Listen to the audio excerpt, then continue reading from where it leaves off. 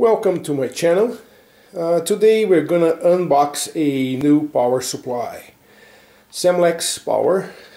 It's a switching power supply, 30 amps. This is constant use, 35 peak, 13.8 volts. That's not a variable power supply. And the model is SAC-1235M, as in Mike. So I got this online, and let's proceed to the unboxing. And again, I'm gonna do this with one hand, so bear with me a little bit. This was easy to remove the switch here, or not the switch, but the lock of the box. Okay, opening it. There's a protection on the front, and then the power is over here, which I probably need to just take this piece of cardboard out of the way. And we got the power over here. So this is the cable on the right side, regular US sprung cable.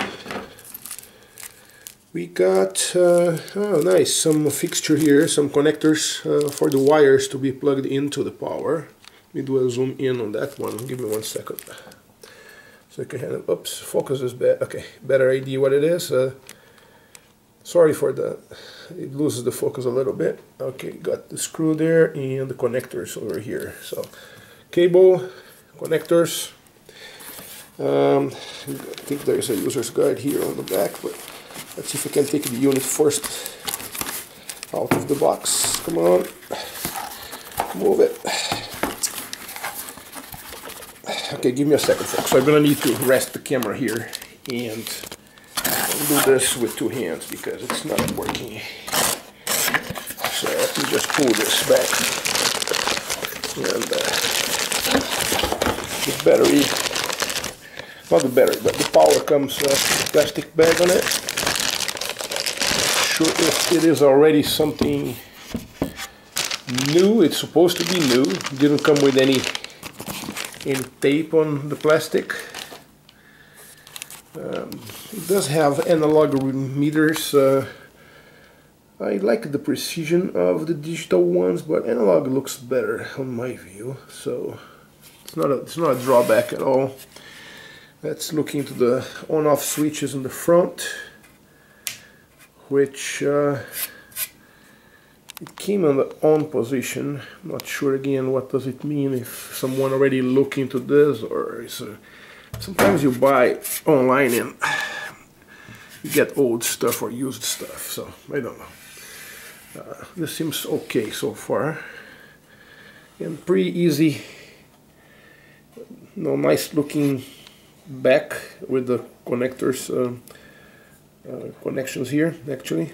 And let's see, this is just the vent on the right side, as we have a vent on the left side. So let's look below it. There is a fan underneath it. It's not in the back, like some others. And here you get the specs for the power supply. Again, no frills. Well rated at Amazon, actually. That's where I got this from. And you know, not much heavy either. You know, maybe. Well, let's cut the maybe. It should be, doesn't say in the specs, but I'd say over a pound for sure. And do some testing to see if it does. It's less, you know, produces less RF noise on 40 meters and 80 meters. That's where I had problems with my previous power supply. And also the box still has user's guide here, so let me get it. And talks about two models here. The 1235 model doesn't have a meter. The M model has the meters, so you can see that. So that's just the existence or not of the meters. Simple, talks about dimensions and like you can see, it's not big at all compared here with the cable. I mean, it's really, you know, like not big at all. And here have the dimensions leading to details there, right? Millimeters and also in imperial, in inches, and pretty, you know, not much to it except if it works or not. So I will test that and let you guys know. Thanks for watching this. Subscribe to my channel. I regularly review some electronic gizmos here, as well as other things. So if you like it, say you like it. If you didn't, say you didn't. I welcome feedback, and subscribe to my channel. From time to time you're gonna see some cool stuff. Thanks again. Bye bye. See you next time.